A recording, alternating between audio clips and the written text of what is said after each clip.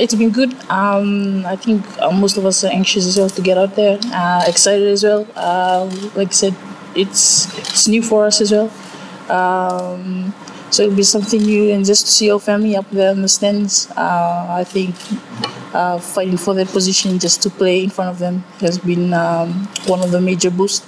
But all together, the morale of the team has been good. Yeah, I was telling the girls when I stood up and I actually spoke. I said for almost a decade of playing, I didn't realize what the rewards were or where it ended up with until I saw it, until that night when I saw the trophy sitting there. And I told the girls, it's a boost. It's something. Before we played our first World Cup, to actually see it sitting there, and this is what we are fighting for. This is what the teams around the world, the best around the world, come together to see who lifts the trophy. And it's if you don't see the importance of it sitting there, it's just telling us that nothing is impossible. It's been a journey. It hasn't been easy, and I've seen a lot of change.